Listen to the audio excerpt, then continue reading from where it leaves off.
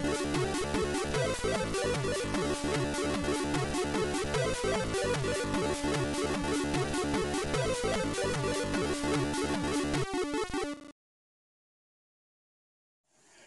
Atari friends, in this video I would like to demonstrate for you the Mr. FPGA Retro computer emulator. This is the Mr. board.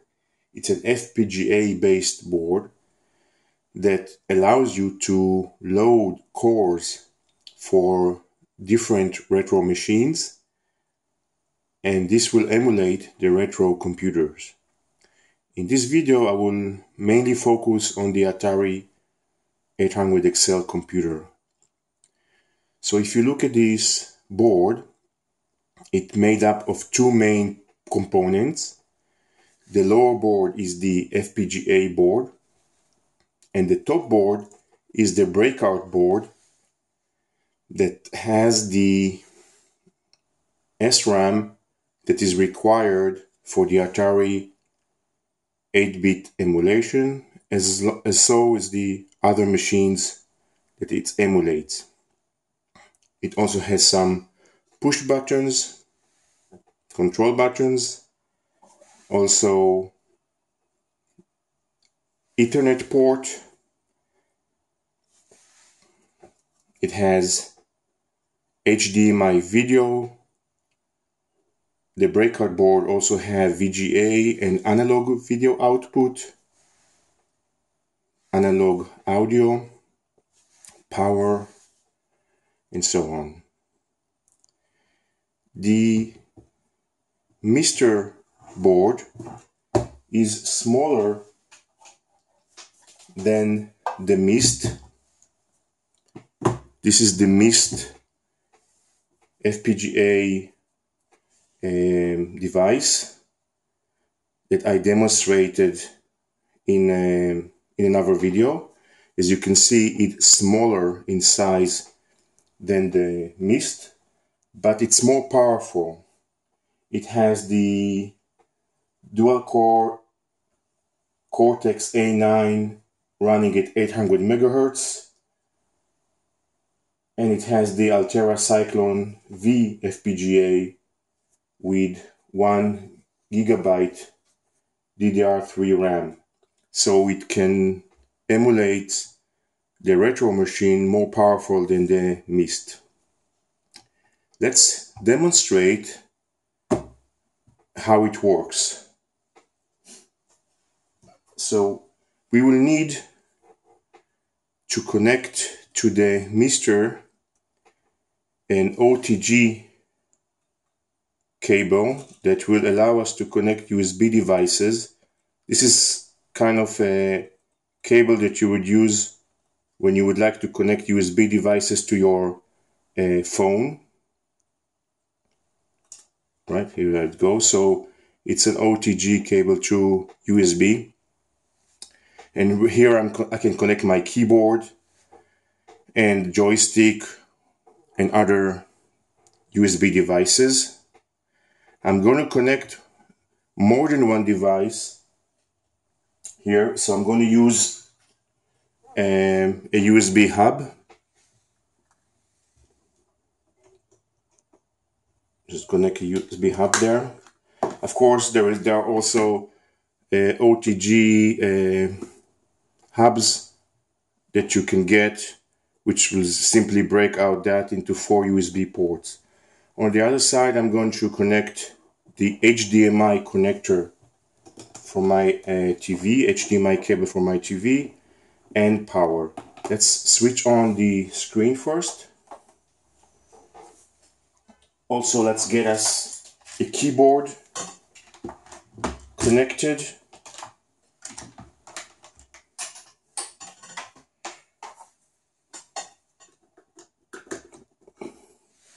And a USB joystick.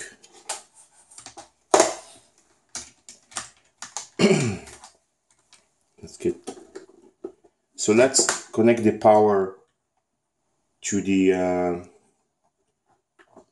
Mr. board. As soon as we get the power, we can see that the LEDs are switched on, and we got a menu. Let's put this right here. All right.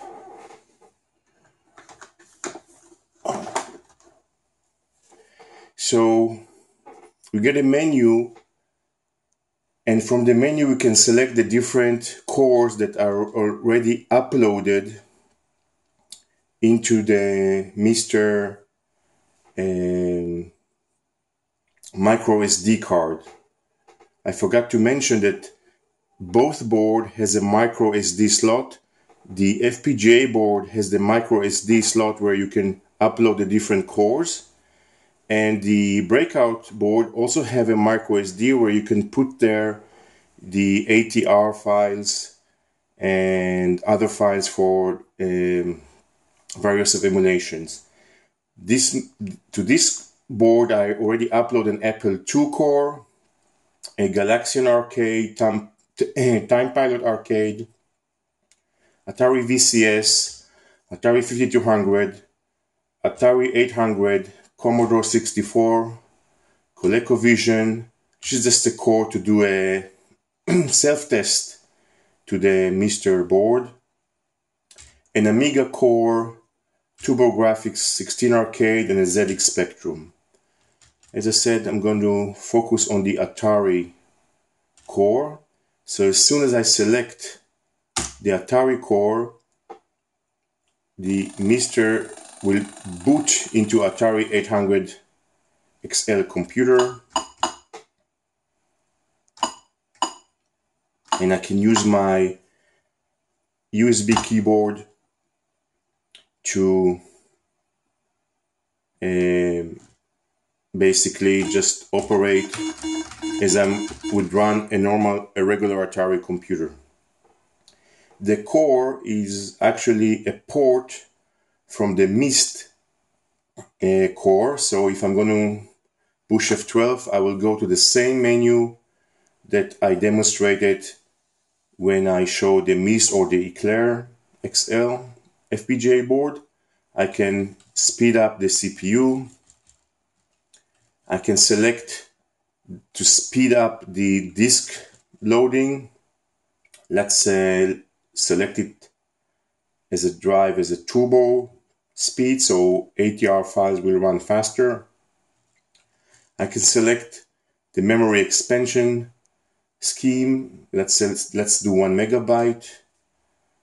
I can select the Atari OS ROM. I'm just going to use a standard ROM. I can change the aspect ratio between 16:9 or 4:3. So it will allow me to view the Atari computer in the scale ratio that resembles to the old screen. I can change between PAL and NTSC, and I can load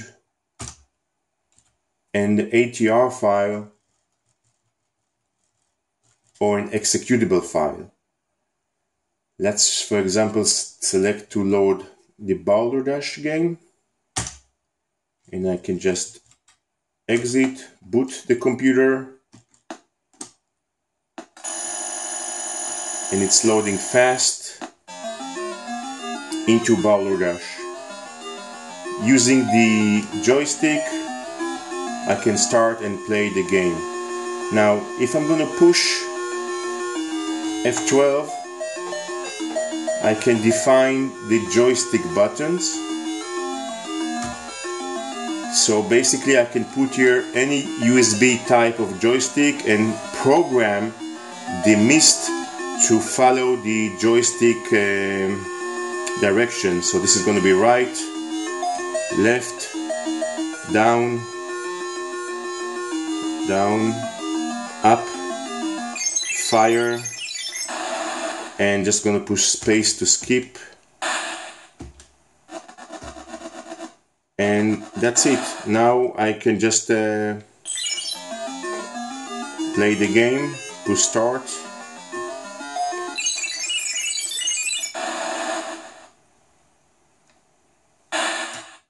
and just control the computer with the USB joystick. If I'm going to push the Windows key and the F12, I can show you that I can again go and change the joystick definition or load a different core or different machine. We'll do a quick demonstration of that at the end. So again, pushing F12, let's load another software. Let's go to demos. Let's see this one. Escape.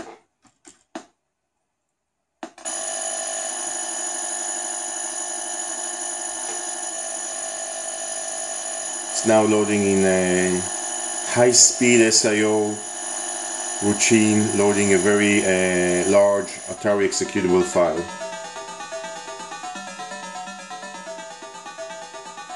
The emulation is pretty much mature. Almost every software and game that I've tested, I was able to run using this core.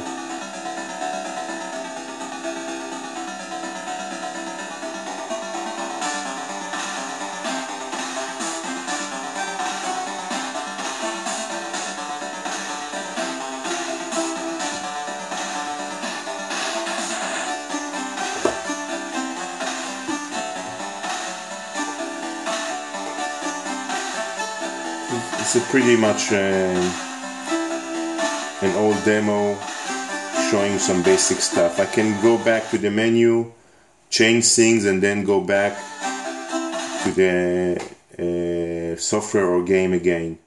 Let's try another title just for the fun. Let's see what else we got.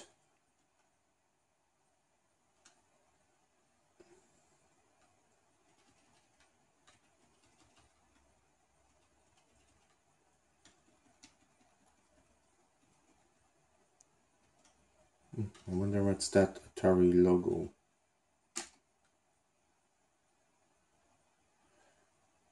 No, let's see what this is.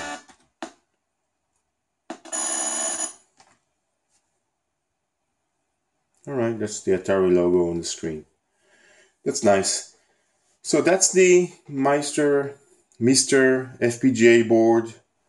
Very nice.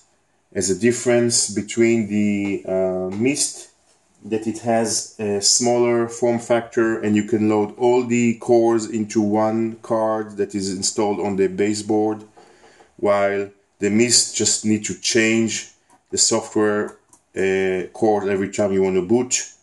And it has a different micro SD to store your ATR files that goes into the breakout board. And so I can take out the micro SD, go to my PC, load more files, more ATRs there, and use that. The Atari computer doesn't use the Ethernet port, but I'm assuming that if I'm going to do something with the 486 PC emulation, or maybe the Amiga, I can use this Ethernet port for their use. Again, going back to the menu, we can go switch cores, change FPGA. Let's go and load an Atari 5200 emulation and push F12 to load a cartridge. Couple of cartridge here. Let's try the Gremlins one, and I just emulated a cartridge, the Gremlins game. Let's try a different core.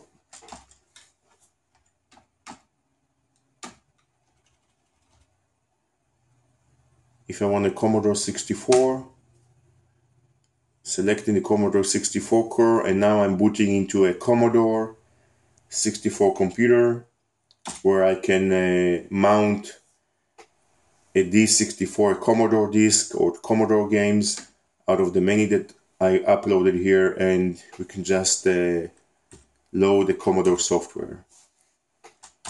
Or I can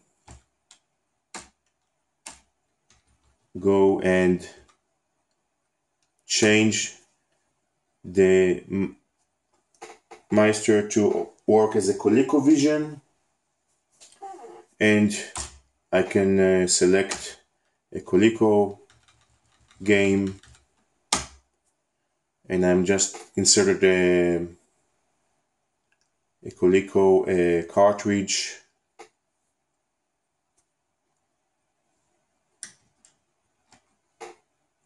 where I can just play a Coleco game. One player.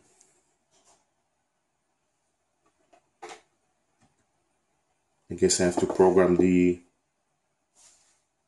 controller here. Define joystick buttons. Right, left, down, up, fire.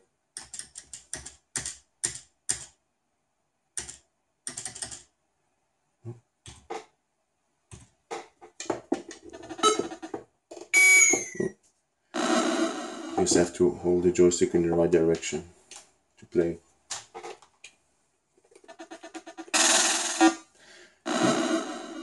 Never played that game before. Let's try, see what else we got. So I got an Atari, ColecoVision. I can switch the FPGA to load as an Amiga machine. I probably would need to add here a mouse so I can operate this computer and load a game or a software and test that as well. We also have here, try to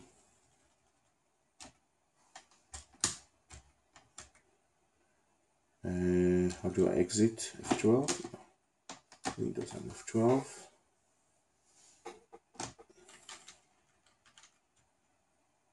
Change core. Get a ZX Spectrum. So I can just switch into a ZX Spectrum machine, and the same thing as here, load the Spectrum file, disk, and test it as well. Or there are more. You can also emulate an arcade machine. Let's try to the Time Pilot. So the Mister now is emulating a Time Pilot arcade where I can play this game. The Meister is an open source project where you can download the core for free.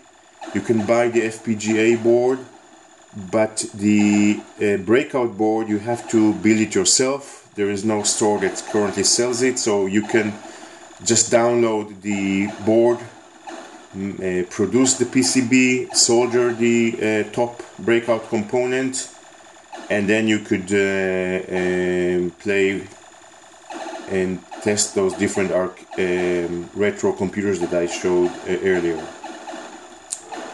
Well, let's go back to the Atari.